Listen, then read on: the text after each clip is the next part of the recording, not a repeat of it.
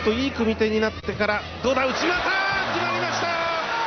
Throwing an opponent in the blink of an eye, using one of many spectacular techniques. This is Judo, a world-class sport born in Japan. Judo, which begins and ends with a bow, is not just about competition. It's also a martial art that toughens body and mind. Judo was developed from jiu-jitsu, techniques developed to fell opponents in battle. The founder of Judo was Jigoro Kano. He excluded dangerous techniques that could inflict fatal injuries and created a martial art that anyone could learn.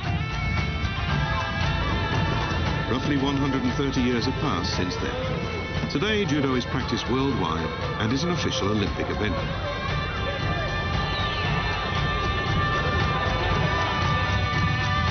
In Japan, Judo has become more popular now than ever.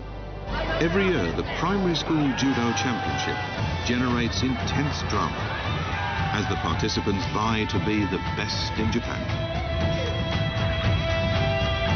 On this edition of Begin Japanology, we look at Judo and explore the spirit underlying its spectacular techniques.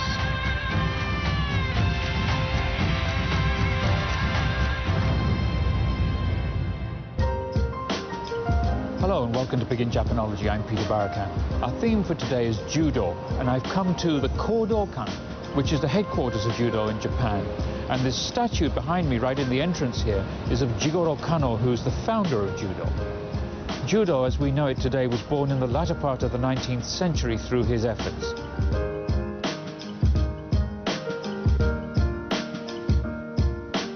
This is the dojo, the training area, and about 25,000 people every year register here at the Kodokan to learn Judo.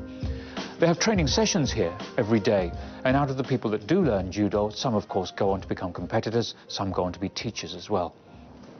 Well, this is the mat area, and the floor of any Judo dojo is always covered with these kind of mats. The mats always used to be made out of straw, but recently they've been replaced by ones made out of synthetic materials because they last longer and they absorb impacts better as well. They feel soft enough to walk on, but they're actually quite hard. I don't think I'd really want to get thrown on one of these very much.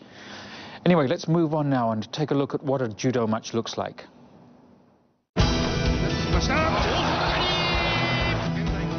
In Judo, players fight by grappling with each other on a matted area. It's a sport in which victory is decided by throwing or pinning the opponent. 8 million people in 199 countries and regions take part in Judo today. Among the sports originated in Japan, it's the most widely practiced worldwide.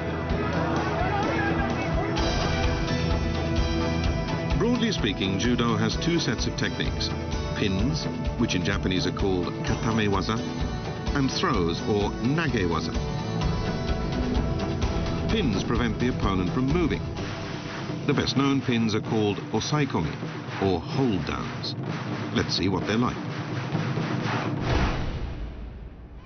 This is Kosei Inoue, a gold medalist at the Beijing Olympics. He stops his opponent moving by holding him down. Pinning the opponent down for a certain amount of time produces an outright win called an ippon.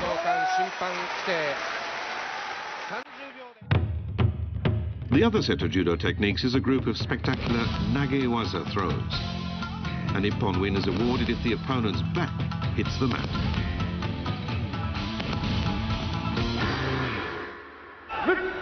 This is Keiji Suzuki, a gold medalist at the Athens Olympics. He's extremely good at throwing techniques.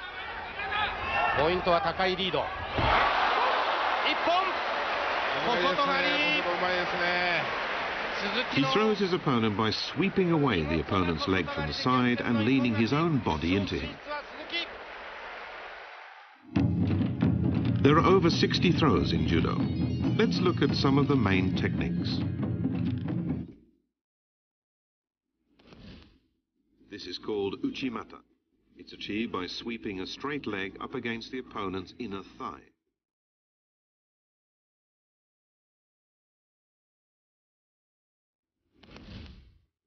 This is called o sotogari.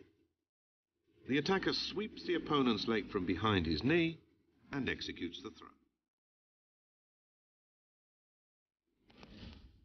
Seoi nage. The attacker moves in close to his opponent and throws him using his own shoulder and hips as fulcrums.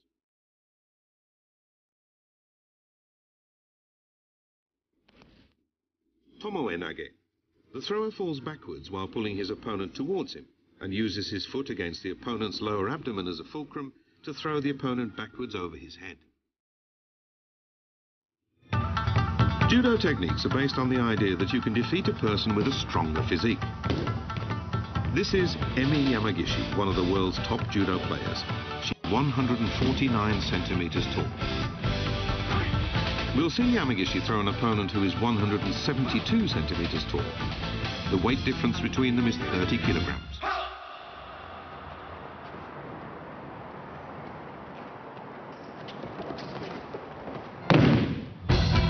There's a secret in how she moves before the throw.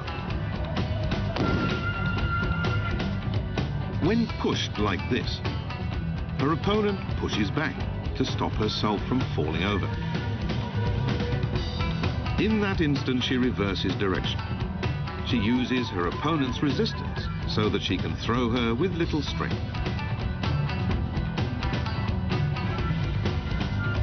It's also important to get as low as possible below the opponent's center of gravity before executing the throw.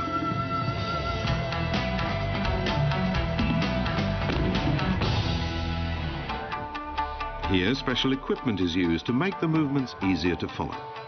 A player weighing 48 kilograms throws a player weighing 100 kilograms. The spot on the hips shows the player's center of gravity. We can see that the thrower digs in way below the opponent's center of gravity. Now we replace the player with a bar. To turn the bar using a turning force of 10 kilogram meters, applied 20 centimeters below the center of gravity, we need to use a force of 50 kilograms. But pushed at a point 40 centimeters below the bar's center of gravity, we only need to use a force of 25 kilograms. Judo techniques use the principle of leverage, which makes it possible to move large objects with little force.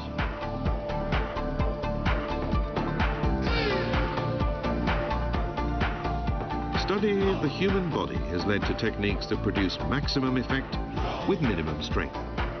That's the essence of judo. Well, as you might expect, I've had to get suited up, and this is the first time in my life that I've ever put on judo gear, which everybody here thinks is hilarious because Japanese kids all learn it in school. Anyway, I'm going to learn some of the real basics of judo from one of the instructors here at the Kodokan, Sato-san. First of all, he's going to teach me something about how to break a fall, which is known as ukemi in Japanese. Ukemi is absolutely essential to avoiding injury.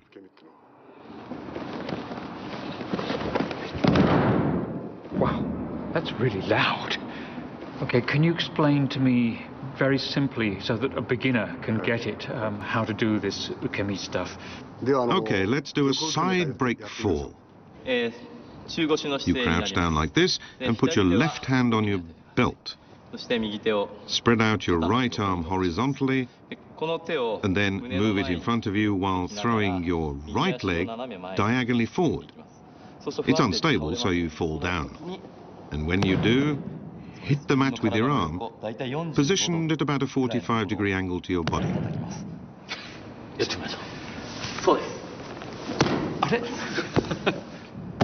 When you hit the mat, what you should do is look at the back of your hand.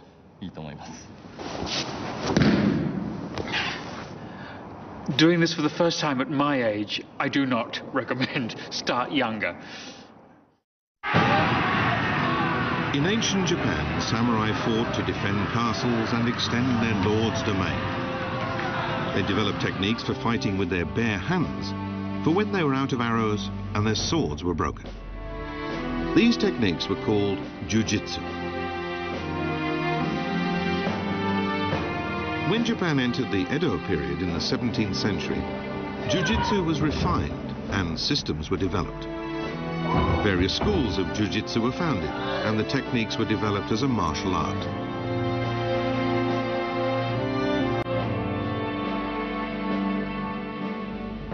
However, the samurai class disappeared in the 19th century when Japan started to modernize, and jiu-jitsu declined as it was considered dangerous and uncivilized.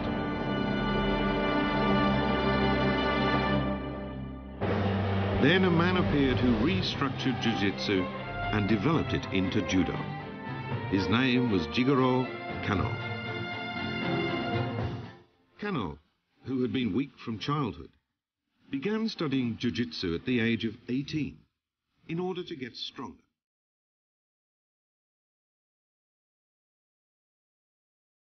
But as it had been developed on the battlefield, jiu-jitsu included many dangerous techniques that targeted the most vulnerable parts of the body. Kano banned striking and kicking at vital spots. He was aiming for an activity that anyone could practice safely.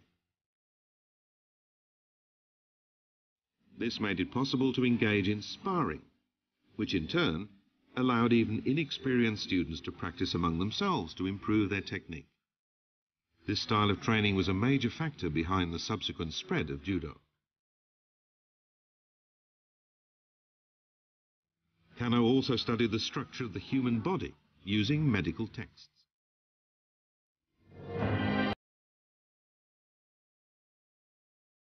He even made dolls with joints that moved like those in the human body, and drew up a rational set of techniques from the standpoint of motion dynamics.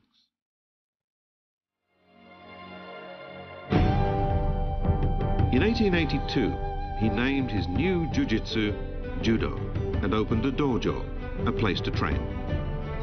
At the start, he had 10 students.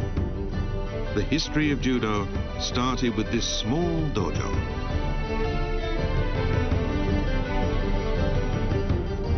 This was Kano's training suit.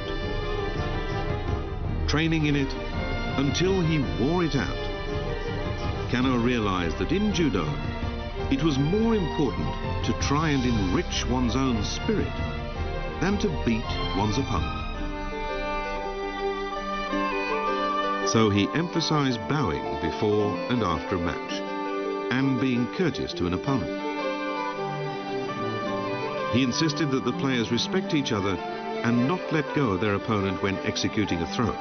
This made judo much safer.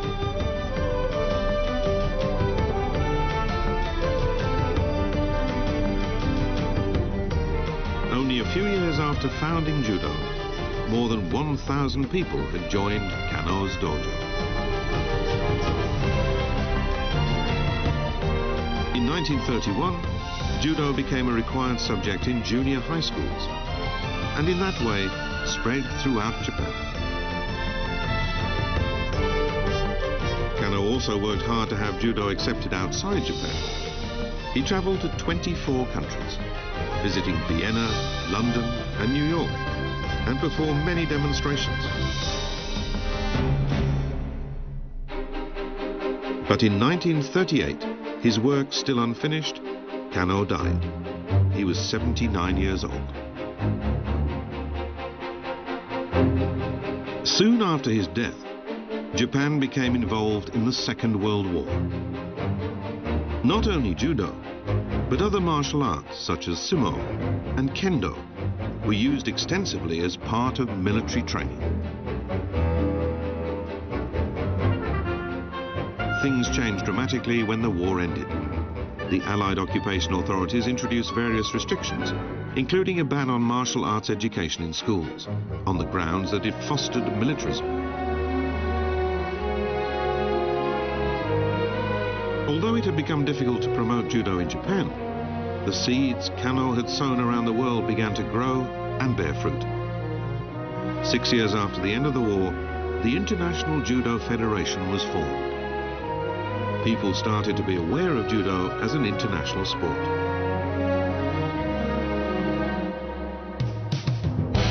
Then in 1964, the Olympic Games came to Japan for the first time, staged in Tokyo.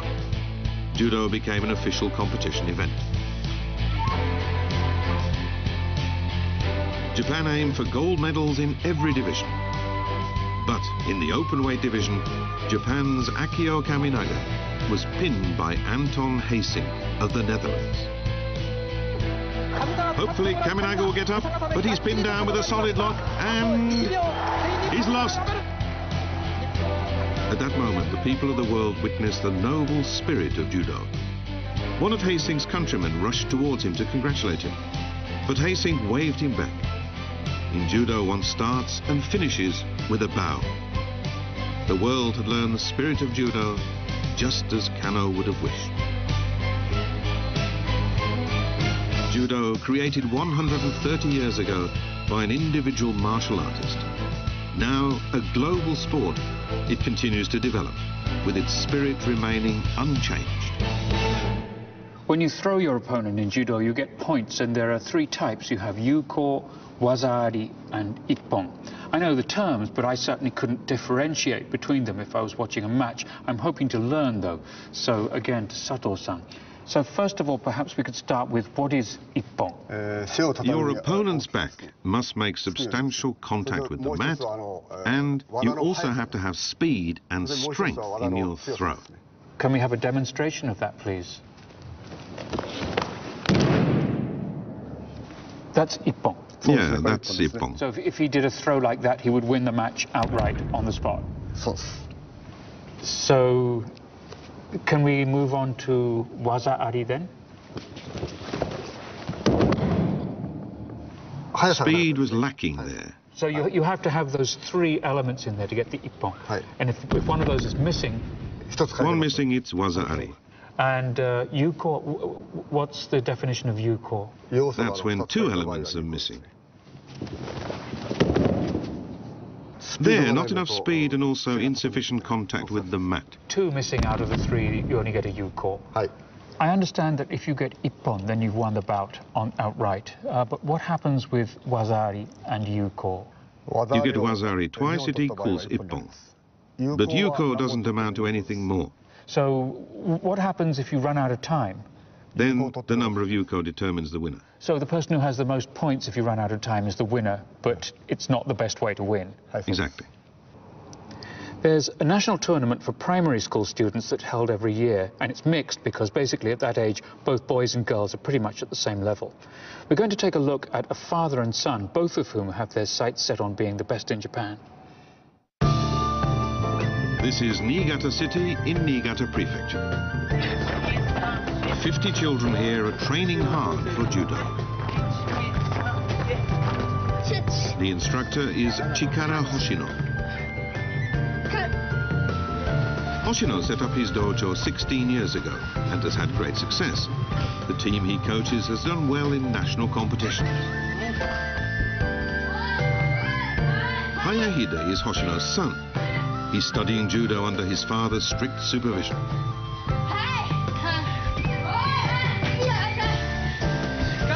You're wasting time. Have you attacked even once? No. Hayahide started judo when he was 3 years old. Sharing his father's dream of becoming an Olympic judo player, he has battled through a really tough training program. Hoshino runs an orthopedic clinic where he treats sprains and broken bones. He got his certificate using the knowledge about the human body that he had gained from judo.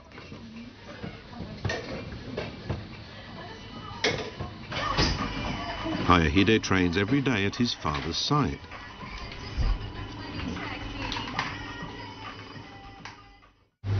Dad can watch me if I'm here. Hayahide is still small, and this limits his power. To overcome his lack of power, he trains 4 hours a day. It's August. Something serious has happened. Hayahide broke his left wrist during training. It will take him 4 weeks to recover fully. But the national tournament is only 5 weeks away.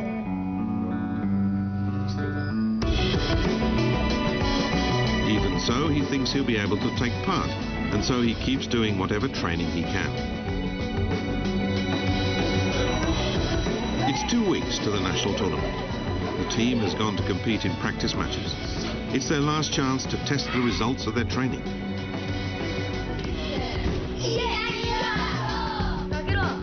But Hayahide can't even spar with a partner yet, so he can't take part in any matches. He's anxious, worried, and frustrated.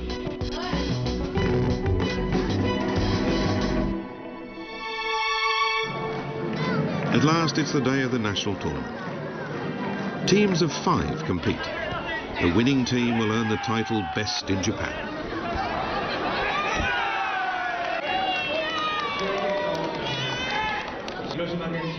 Hayahide's left wrist has just about healed to the point where he can compete in a match, albeit barely. The first opponents are a team from Miyagi Prefecture.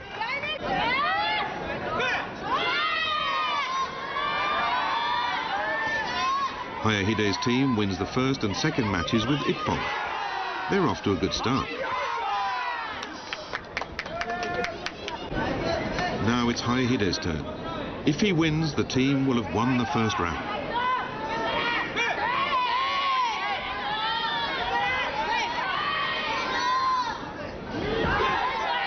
Hayahide gains a yuko with an o-uchigari throw and moves straight into a pin.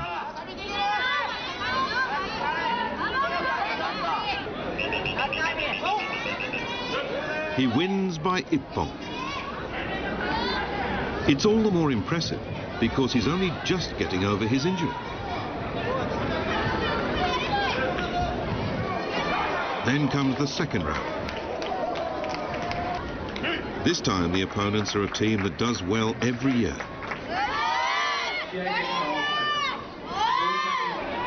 The first and second matches end in ties. Hayahide is on third. This match holds the key to victory.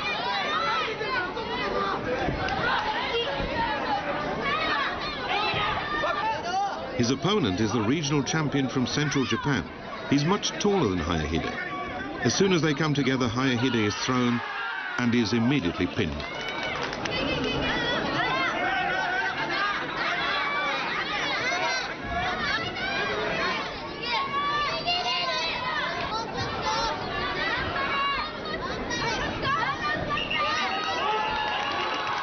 He loses by Ippon.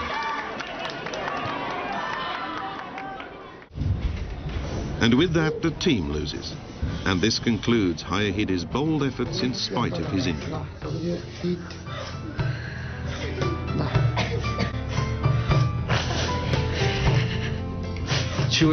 I'm very happy that Hayahide's spirit has developed thanks to judo. I want to see him continue to work hard towards his goal. I'll keep supporting him. Small dojos like this are fostering Japan's judo stars of the future.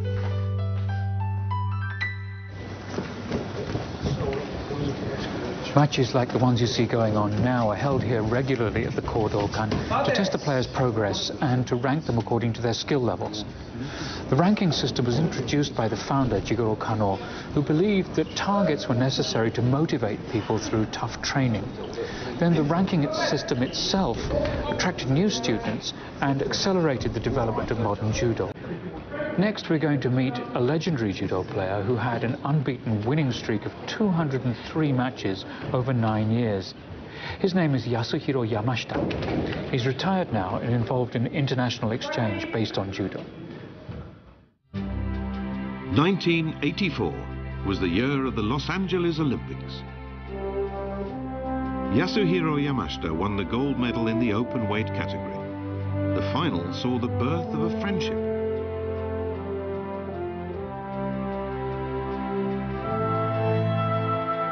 Yamashita had injured his right leg prior to the final round. This should have given his opponent, Mohamed Ali Rashwan, an advantage.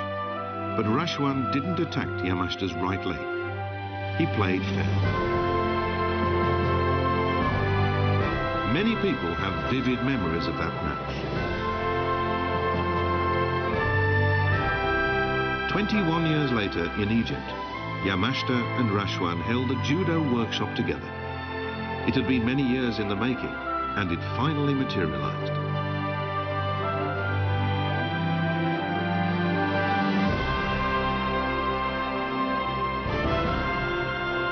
I want to become the world's top judo player, just like them. Yamashita set up a non-profit organization to facilitate international exchange via judo. In 2010, he visited Palestine and saw for himself the difficulties involved in achieving peace in the Middle East. He was deeply shocked. But he felt sure that judo could be helpful in such a situation, and so he proposed joint training sessions for Israelis and Palestinians. The Israelis are causing us so much suffering. Doing sport with them is inconceivable. Despite opposing views, after much discussion, Israelis and Palestinians agreed to hold joint training sessions. The Israeli and Palestinian children started off in separate groups, but as training progressed, they began trying out techniques on each other. Training with the Palestinians went better than expected. I think it will contribute to peace. I'd like both sides to feel that when you're practicing judo, there are no differences between people. Judo is built on a spirit of mutual respect. Steadfast efforts are spreading this understanding among children around the world. Which country do you think has the largest judo population these days? You might be surprised to know that it's France, which has 3 times as many practitioners as Japan does. In Japan, school clubs and local dojos are helping to spread judo, and from 2012, some kind of martial art is going to be a required subject in physical education in junior high schools, the object being to expose children to this aspect of Japan's traditional culture. That ought to get the numbers up. I'll see you again next time.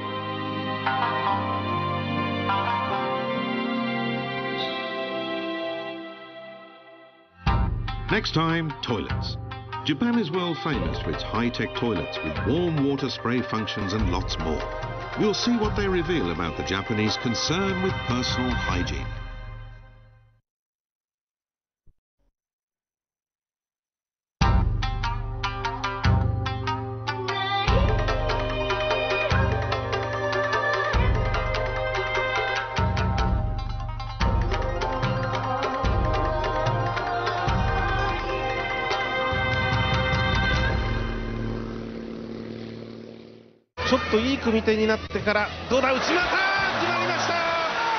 Throwing an opponent in the blink of an eye, using one of many spectacular techniques. This is judo, a world-class sport born in Japan. Judo, which begins and ends with a bow, is not just about competition. It's also a martial art that toughens body and mind. Judo was developed from jiu-jitsu, techniques developed to fell opponents in battle. The founder of judo was Jigoro Kano. He excluded dangerous techniques that could inflict fatal injuries and created a martial art that anyone could learn.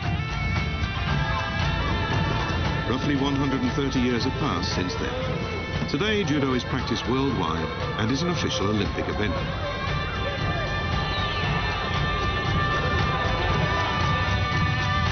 In Japan, judo has become more popular now than ever.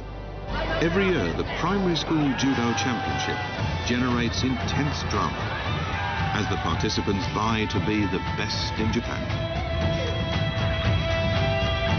On this edition of Begin Japanology, we look at judo and explore the spirit underlying its spectacular techniques.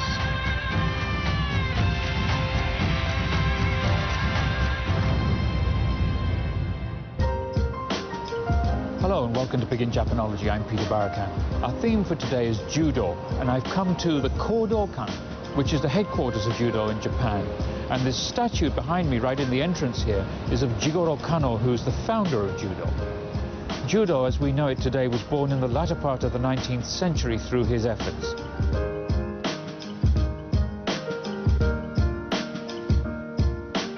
This is the dojo, the training area, and about 25,000 people every year register here at the Kodokan to learn judo.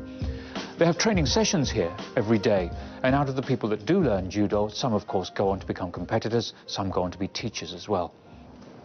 Well, this is the mat area, and the floor of any judo dojo is always covered with these kind of mats. The mats always used to be made out of straw, but recently they've been replaced by ones made out of synthetic materials because they last longer and they absorb impacts better as well. They feel soft enough to walk on, but they're actually quite hard. I don't think I'd really want to get thrown on one of these very much. Anyway, let's move on now and take a look at what a judo match looks like.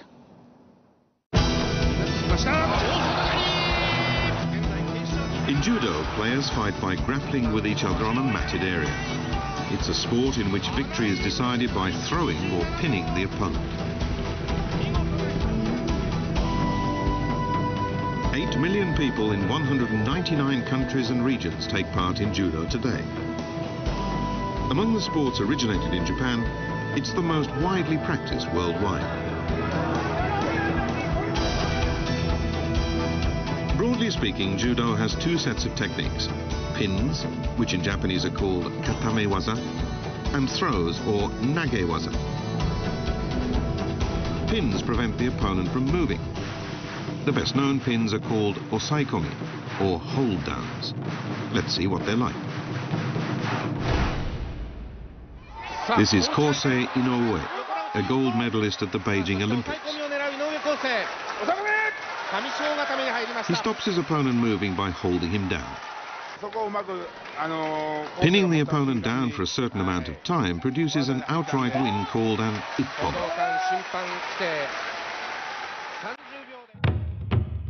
The other set of judo techniques is a group of spectacular nage waza throws.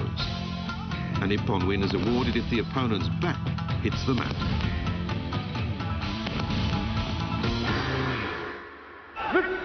This is Keiji Suzuki, a gold medalist at the Athens Olympics. He's extremely good at throwing techniques.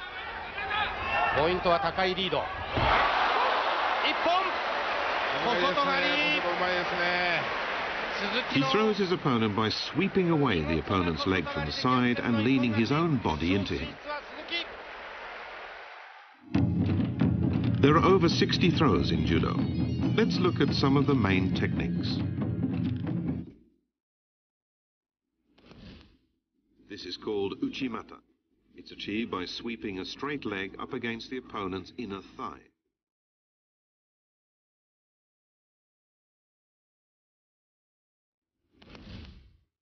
This is called o sotogari. The attacker sweeps the opponent's leg from behind his knee and executes the throw. Seoi nage.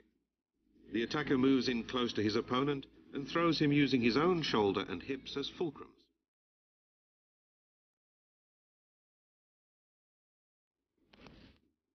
Tomoe nage. The thrower falls backwards while pulling his opponent towards him and uses his foot against the opponent's lower abdomen as a fulcrum to throw the opponent backwards over his head. Judo techniques are based on the idea that you can defeat a person with a stronger physique. This is Emi Yamagishi, one of the world's top judo players. She's 149 centimeters tall. We'll see Yamagishi throw an opponent who is 172 centimeters tall. The weight difference between them is 30 kilograms.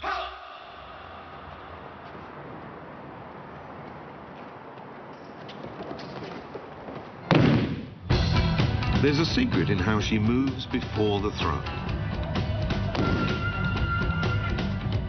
When pushed like this, her opponent pushes back to stop herself from falling over. In that instant, she reverses direction. She uses her opponent's resistance so that she can throw her with little strength. Refined, and systems were developed. Various schools of jiu-jitsu were founded, and the techniques were developed as a martial art.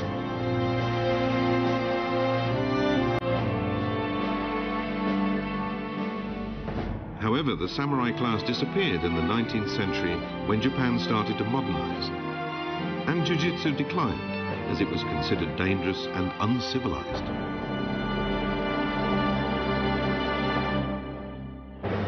Then a man appeared who restructured jiu-jitsu and developed it into judo. His name was Jigoro Kano. Kano, who had been weak from childhood, began studying jiu-jitsu at the age of 18 in order to get stronger.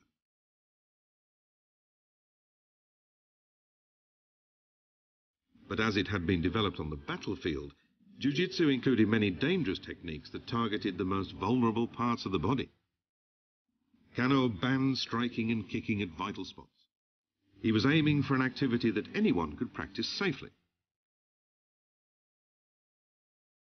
This made it possible to engage in sparring, which in turn allowed even inexperienced students to practice among themselves to improve their technique.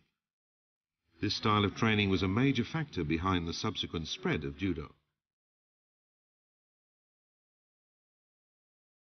Kano also studied the structure of the human body using medical texts.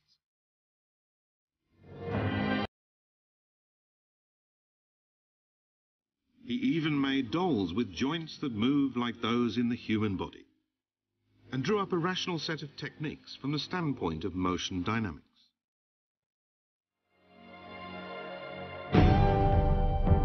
In 1882, he named his new jiu-jitsu Judo and opened a dojo, a place to train. At the start, he had 10 students. The history of judo started with this small dojo.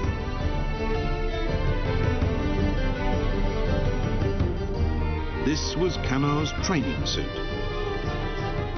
Training in it until he wore it out. Kano realized that in judo, it was more important to try and enrich one's own spirit than to beat one's opponent. So he emphasized bowing before and after a match, and being courteous to an opponent. He insisted that the players respect each other and not let go of their opponent when executing a throw. This made judo much safer.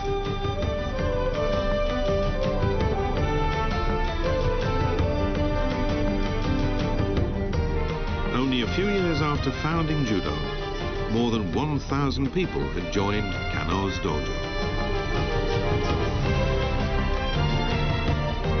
In 1931, judo became a required subject in junior high schools, and in that way spread throughout Japan. Kano also worked hard to have judo accepted outside Japan. He traveled to 24 countries. It's also important to get as low as possible below the opponent's center of gravity before executing the throw.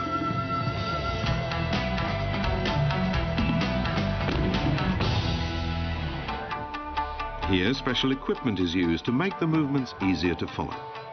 A player weighing 48 kilograms throws a player weighing 100 kilograms. The spot on the hips shows the player's center of gravity. We can see that the thrower digs in way below the opponent's center of gravity. Now we replace the player with a bar. To turn the bar using a turning force of 10 kilogram meters, applied 20 centimeters below the center of gravity, we need to use a force of 50 kilograms. But pushed at a point 40 centimeters below the bar center of gravity, we only need to use a force of 25 kilograms. Judo techniques use the principle of leverage, which makes it possible to move large objects with little force.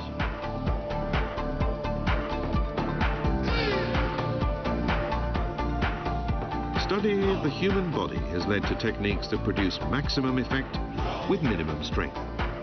That's the essence of judo. Well, as you might expect, I've had to get suited up, and this is the first time in my life that I've ever put on judo gear, which everybody here thinks is hilarious because Japanese kids all learn it in school. Anyway, I'm going to learn some of the real basics of judo from one of the instructors here at the Kodokan, Sato-san. First of all, he's going to teach me something about how to break a fall, which is known as ukemi in Japanese. Ukemi is absolutely essential to avoiding injury.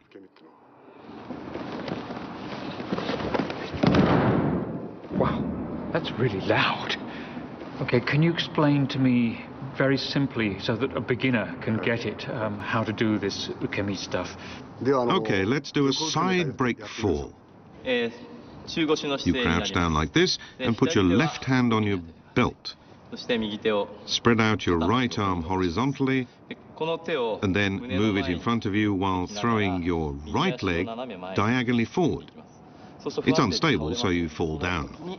And when you do, hit the mat with your arm, positioned at about a 45-degree angle to your body.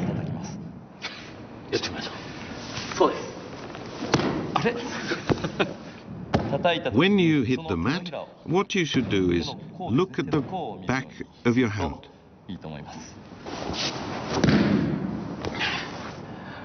Doing this for the first time at my age, I do not recommend. Start younger. In ancient Japan, samurai fought to defend castles and extend their lord's domain. They developed techniques for fighting with their bare hands, for when they were out of arrows and their swords were broken. These techniques were called jujitsu.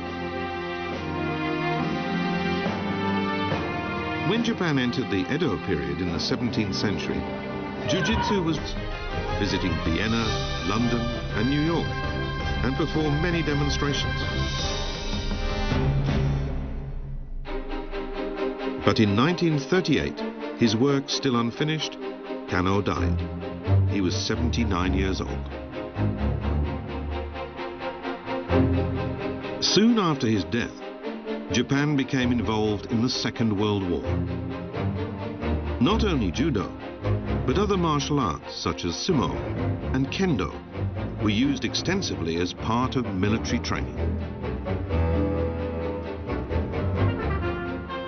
Things changed dramatically when the war ended.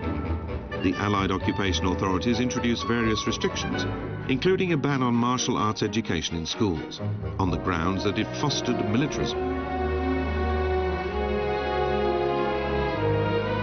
Although it had become difficult to promote judo in Japan, the seeds Kano had sown around the world began to grow and bear fruit. 6 years after the end of the war, the International Judo Federation was formed.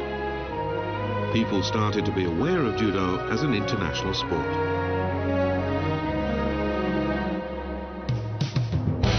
Then in 1964, the Olympic Games came to Japan for the first time, staged in Tokyo. Judo became an official competition event. Japan aimed for gold medals in every division. But in the openweight division, Japan's Akio Kaminaga was pinned by Anton Heysink of the Netherlands. Hopefully Kaminaga will get up, but he's pinned down with a solid lock and he's lost. At that moment, the people of the world witnessed the noble spirit of judo. One of Heysink's countrymen rushed towards him to congratulate him, but Heysink waved him back. In judo, one starts and finishes with a bow. The world had learned the spirit of judo just as Kano would have wished. Judo, created 130 years ago by an individual martial artist. Now a global sport, it continues to develop, with its spirit remaining unchanged. When you throw your opponent in judo, you get points, and there are three types. You have yuko, waza-ari, and ippon. I know the terms, but I certainly couldn't differentiate between them if I was watching a match. I'm hoping to learn, though. So, again, to Sato-san. So, first of all, perhaps we could start with what is ippon? Your opponent's back must make substantial contact with the mat, and you also have to have speed and strength in your throw. Can we have a demonstration of that, please? That's ippon. Yeah, that's ippon. So if he did a throw like that, he would win the match outright on the spot. So can we move on to waza-ari then? Speed was lacking there. So you have to have those three elements in there to get the ippon. And if one of those is missing... One missing, it's waza-ari. And yuko, what's the definition? Period in the 17th century, jiu-jitsu was refined and systems were developed. Various schools of jiu-jitsu were founded, and the techniques were developed as a martial art.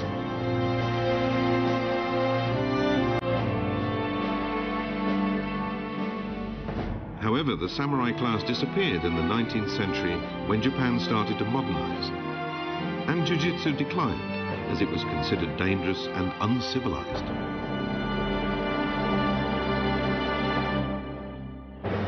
Then a man appeared who restructured jiu-jitsu and developed it into judo. His name was Jigoro Kano. Kano, who had been weak from childhood, began studying jiu-jitsu at the age of 18 in order to get stronger.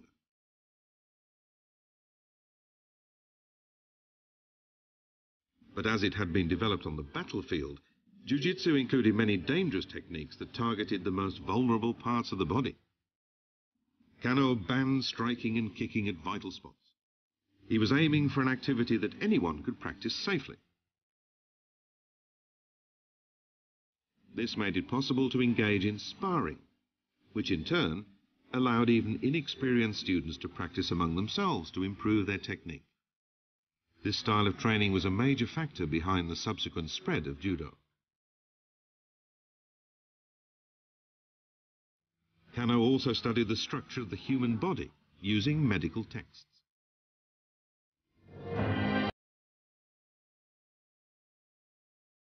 He even made dolls with joints that moved like those in the human body, and drew up a rational set of techniques from the standpoint of motion dynamics.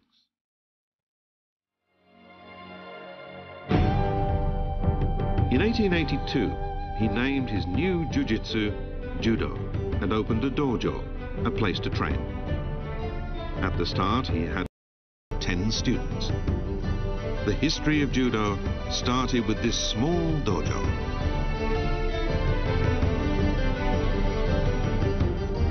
This was Kano's training suit.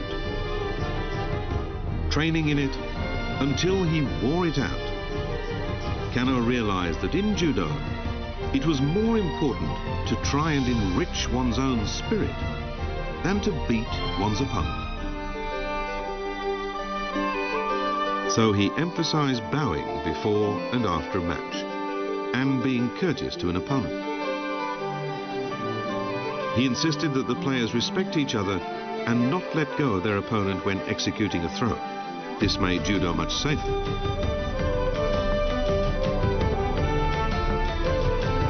Jiu-jitsu, judo, and opened a dojo, a place to train. At the start, he had 10 students. The history of judo started with this small dojo.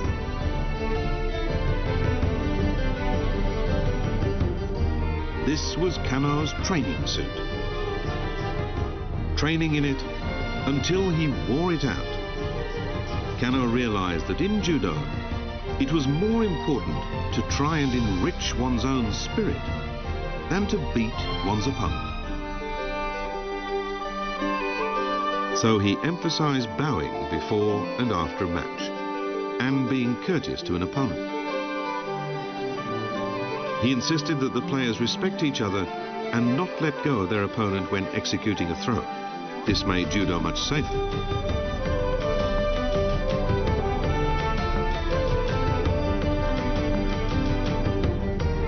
Only a few years after founding judo, more than 1,000 people had joined Kano's dojo. In 1931, judo became a required subject in junior high schools, and in that way spread throughout Japan. Kano also worked hard to have judo accepted outside Japan. He traveled to 24 countries, visiting Vienna, London, and New York, and performed many demonstrations. But in 1938, his work still unfinished, Kano died. He was 79 years old. Soon after his death, Japan became involved in the Second World War. Not only judo, but other martial arts such as sumo and kendo were used extensively as part of military training. things changed dramatically when the war ended. The Allied occupation authorities introduced various restrictions, including a ban on martial arts education in schools, on the grounds that it fostered militarism. Although it had become difficult to promote judo in Japan, the seeds Kano had sown around the world began to grow and bear fruit. 6 years after the end of the war, the International Judo Federation was formed. People started to be aware of judo as an international sport.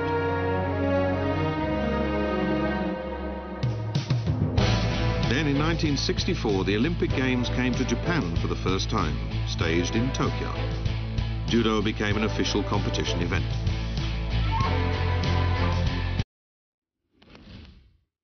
This is called O Sotogari.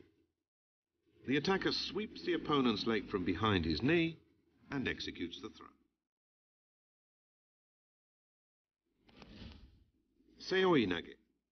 The attacker moves in close to his opponent and throws him using his own shoulder and hips as fulcrums.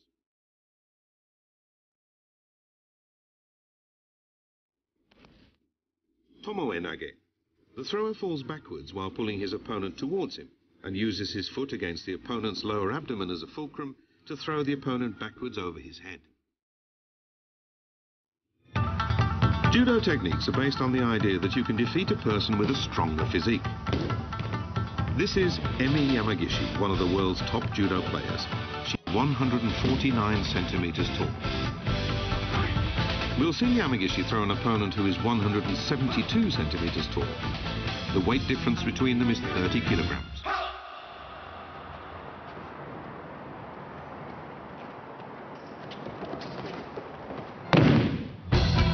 There's a secret in how she moves before the throw. When pushed like this, her opponent pushes back to stop herself from falling over. In that instant, she reverses direction. She uses her opponent's resistance so that she can throw her with little strength. Refined and systems were developed.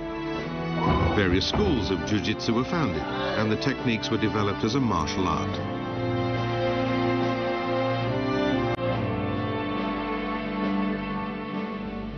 However, the samurai class disappeared in the 19th century when Japan started to modernize, and jiu-jitsu declined as it was considered dangerous and uncivilized.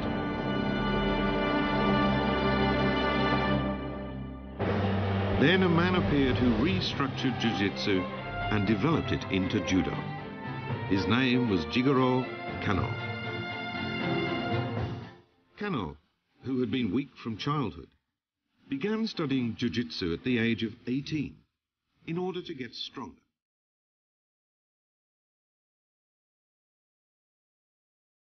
But as it had been developed on the battlefield, jiu-jitsu included many dangerous techniques that targeted the most vulnerable parts of the body.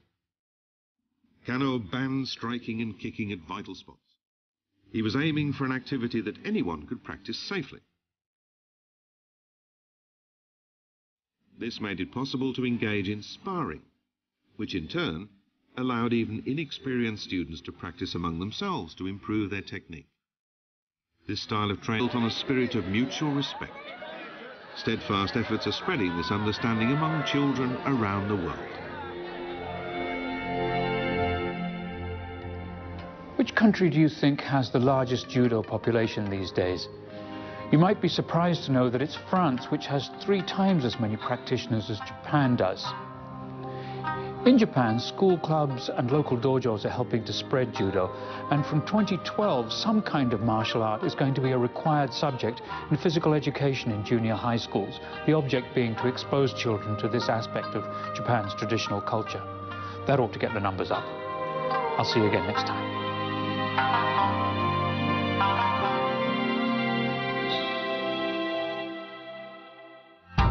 Next time, toilets. Japan is world famous for its high-tech toilets with warm water spray functions and lots more. We'll see what they reveal about the Japanese concern with personal hygiene.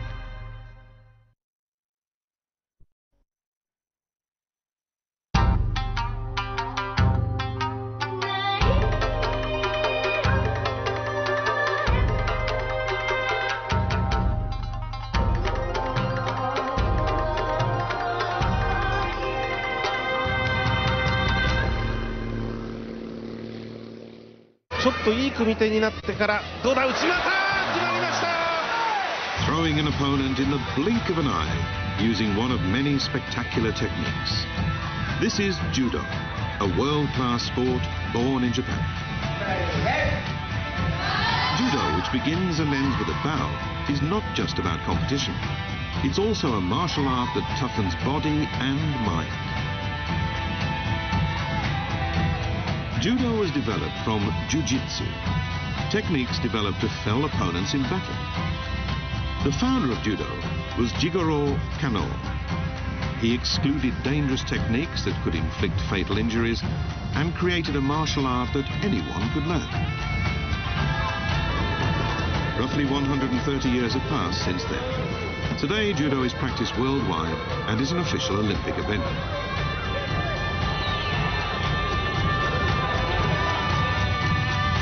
In Japan, Judo has become more popular now than ever. Every year, the primary school Judo championship generates intense drama as the participants vie to be the best in Japan. On this edition of Begin Japanology, we look at Judo and explore the spirit underlying its spectacular techniques.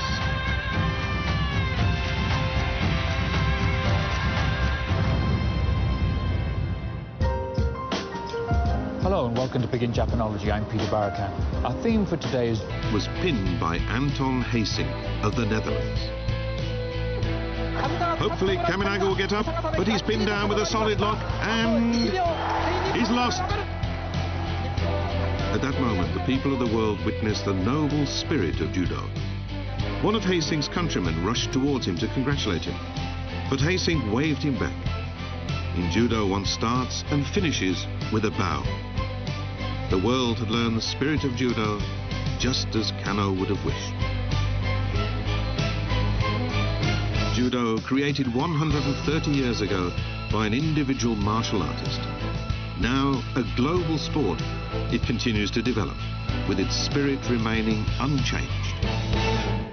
when you throw your opponent in Judo, you get points, and there are three types. You have Yuko, Waza-ari, and Ippon. I know the terms, but I certainly couldn't differentiate between them if I was watching a match. I'm hoping to learn, though. So, again, to Sato-san. So, first of all, perhaps we could start with what is Ippon? Your opponent's back must make substantial contact with the mat, and you also have to have speed and strength in your throw. Can we have a demonstration of that, please?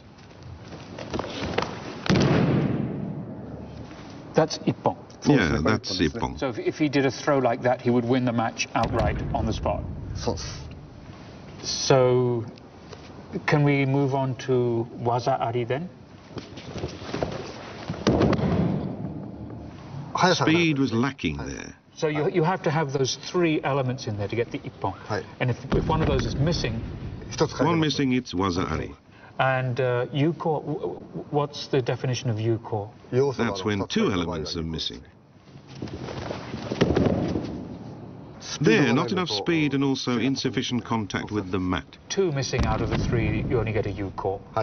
I understand that if you get Ippon, then you've won the bout outright. But what happens with Waza-ari and Yuko? You get Waza-ari twice, it equals Ippon. But Yuko doesn't amount to anything more. So what happens if you run out of time? Then the number of Yuko determines the winner. So the person who has the most points if you run out of time is the winner, but it's not the best way to win.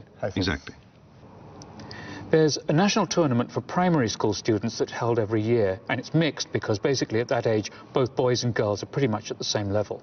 We're going to take a look at a father and son, both of whom have their sights set on being the best in Japan.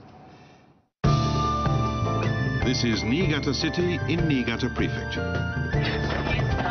50 children here are training hard for Judo. The instructor is Chikara Hoshino.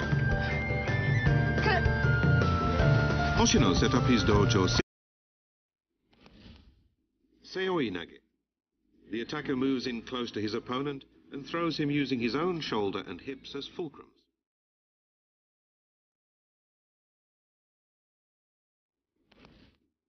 Tomoe Nage. The thrower falls backwards while pulling his opponent towards him and uses his foot against the opponent's lower abdomen as a fulcrum to throw the opponent backwards over his head. Judo techniques are based on the idea that you can defeat a person with a stronger physique.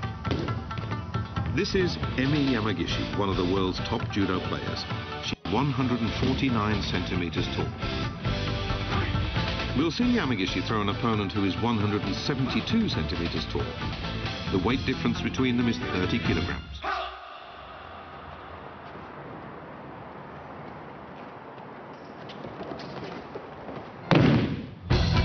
There's a secret in how she moves before the throw. When pushed like this, her opponent pushes back to stop herself from falling over. In that instant, she reverses direction. She uses her opponent's resistance so that she can throw her with little strength.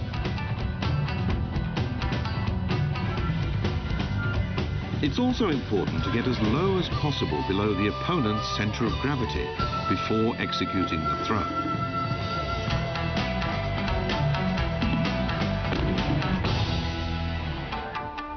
Here, special equipment is used to make the movements easier to follow. A player weighing 48 kilograms throws a player weighing 100 kilograms. The spot on the hips shows the player's center of gravity. We can see that the thrower digs in way below the opponent's center of gravity. Now we replace the player with a bar. To turn the bar using a turning force of 10 kilogram meters, applied 20 centimeters below the center of gravity, we need to use a force of 50 kilograms. But pushed at a point 40 centimeters below the bar center of gravity, we only need to use a force of 25 kilograms. Judo techniques use the principle of leverage, which makes it possible to move large objects with little force.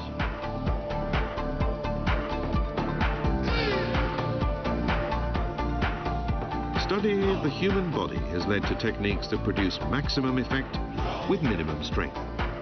That's the essence of judo.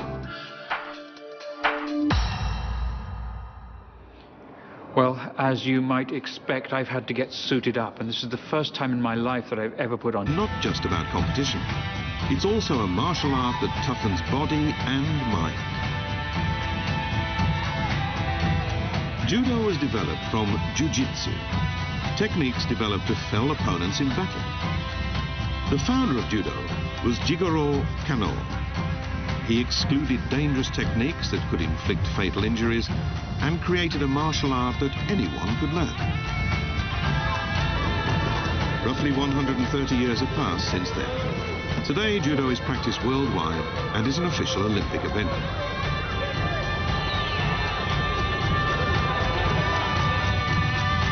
In Japan, judo has become more popular now than ever. Every year, the primary school judo championship generates intense drama as the participants vie to be the best in Japan. On this edition of Begin Japanology, we look at judo and explore the spirit underlying its spectacular techniques.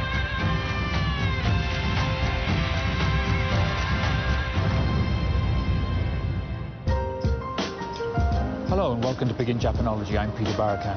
Our theme for today is Judo, and I've come to the Kodokan, which is the headquarters of Judo in Japan. And this statue behind me, right in the entrance here, is of Jigoro Kano, who's the founder of Judo. Judo, as we know it today, was born in the latter part of the 19th century through his efforts.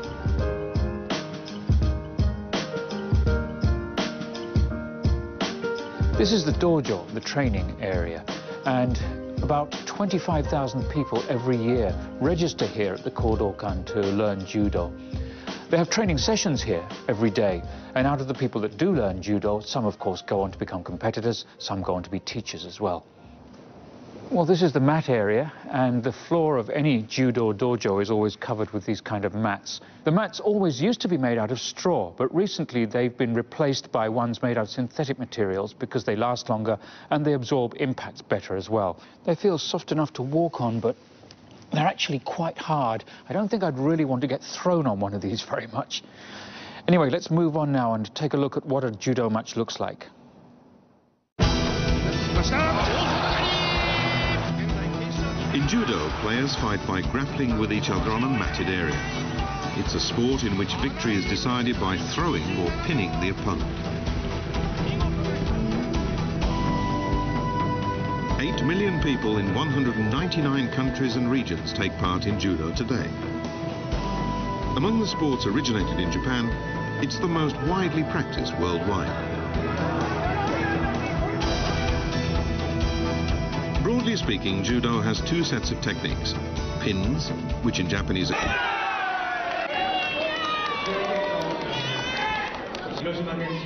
Hayahide's left wrist has just about healed to the point where he can compete in a match, albeit barely. The first opponents are a team from Miyagi Prefecture.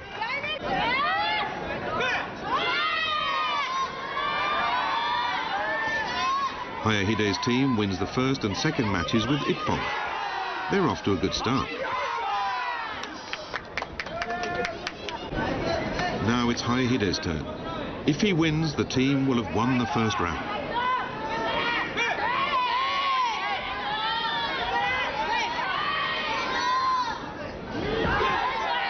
Hayahide gains a yuko with an o-uchigari throw and moves straight into a pin.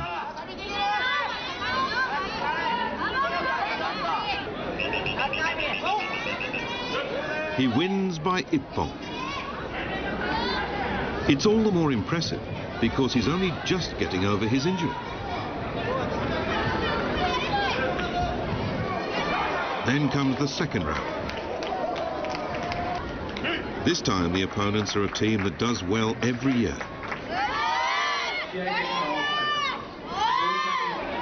The first and second matches end in ties. Hayahide is on third. This match holds the key to victory.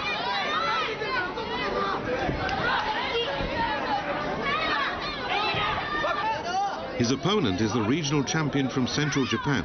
He's much taller than Hayahide. As soon as they come together, Hayahide is thrown and is immediately pinned.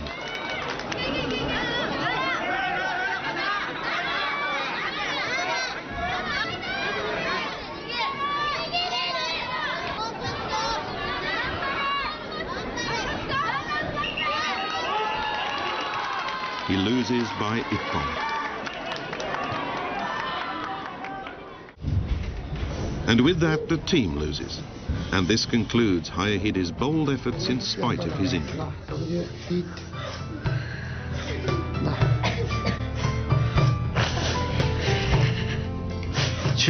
I'm very happy that Hayahide's spirit has developed thanks to judo. I want to see him continue to work hard towards his goal. I'll keep supporting him. Small dojos like this are fostering Japan's judo stars of the future.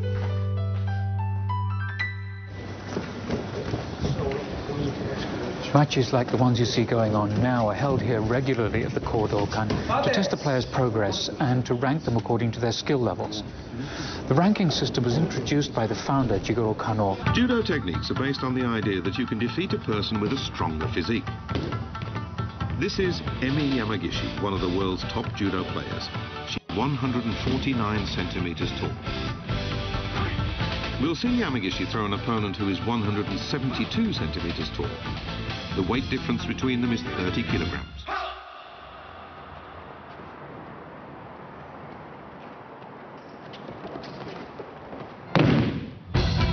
There's a secret in how she moves before the throw. When pushed like this, her opponent pushes back to stop herself from falling over. In that instant, she reverses direction. She uses her opponent's resistance so that she can throw her with little strength.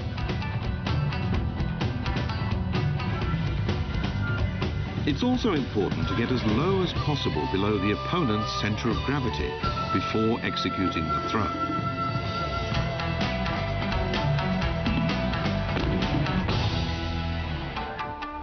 Here, special equipment is used to make the movements easier to follow. A player weighing 48 kilograms throws a player weighing 100 kilograms. The spot on the hips shows the player's centre of gravity. We can see that the thrower digs in way below the opponent's centre of gravity. Now we replace the player with a bar.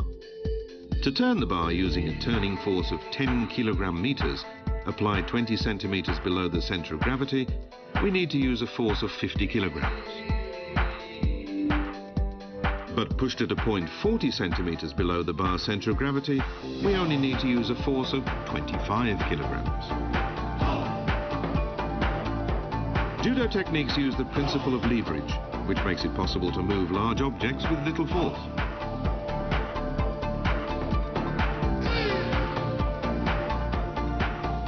Study of the human body has led to techniques that produce maximum effect with minimum strength. That's the essence of judo.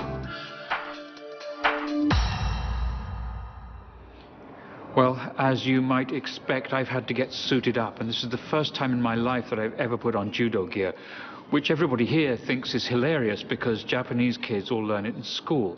Anyway, I'm going to learn some of the real basics of judo from one of the instructors here at the Kodokan, Sato-san. First of all, he's going to teach me something about how to break a fall, which is known as ukemi in Japanese. Ukemi is absolutely essential to avoiding injury.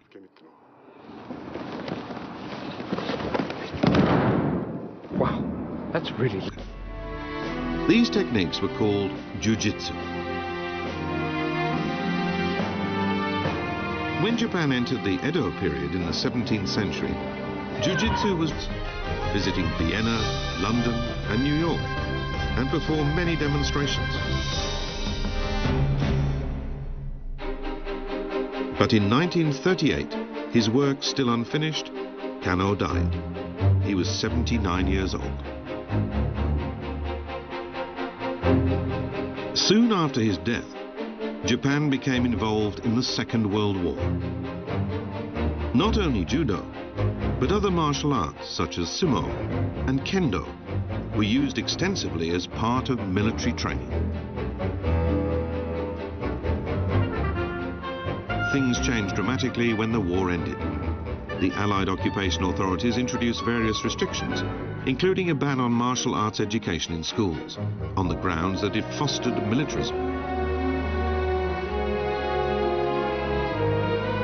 Although it had become difficult to promote judo in Japan, the seeds Kano had sown around the world began to grow and bear fruit.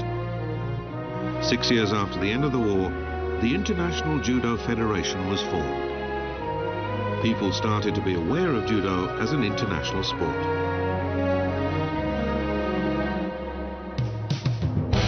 Then in 1964, the Olympic Games came to Japan for the first time, staged in Tokyo. Judo became an official competition event. Japan aimed for gold medals in every division. But in the openweight division, Japan's Akio Kaminaga was pinned by Anton Heysink of the Netherlands. Hopefully Kaminaga will get up, but he's pinned down with a solid lock and he's lost. At that moment, the people of the world witnessed the noble spirit of judo. One of Heysink's countrymen rushed towards him to congratulate him, but Heysink waved him back. In judo, one starts and finishes with a bow. The world had learned the spirit of judo just as Kano would have wished. Judo, created 130 years ago by an individual martial artist. Now a global sport, it continues to develop, with its spirit remaining unchanged. When you throw your opponent in judo, you get points, and there are three types. You have yuko, wazaari and ippon. I know the terms, but I certainly couldn't differentiate between them if I was watching a match. I'm hoping to learn, though. So again, to Sato-san. So first of all, perhaps we could start with what is ippon? Your opponent's back must make substantial contact